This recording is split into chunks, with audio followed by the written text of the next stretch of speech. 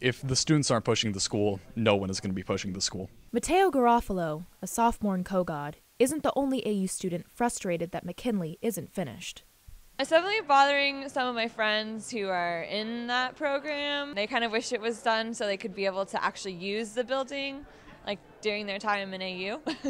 Ever since I got here, there was a consistent opinion, or not opinion, a statement by the administration that this building would be ready before the beginning of the next semesters.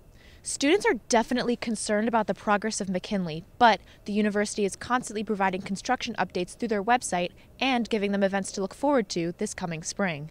When we plan SOC week for this spring, all of those spaces will be open, so it'll be exciting to host all of our events in new spaces instead of trying to use holding an SOC Spirit event, but like in SIS just because they have the space. So it'll be cool just to have it all under one roof. Charlotte Bergman, ATV News.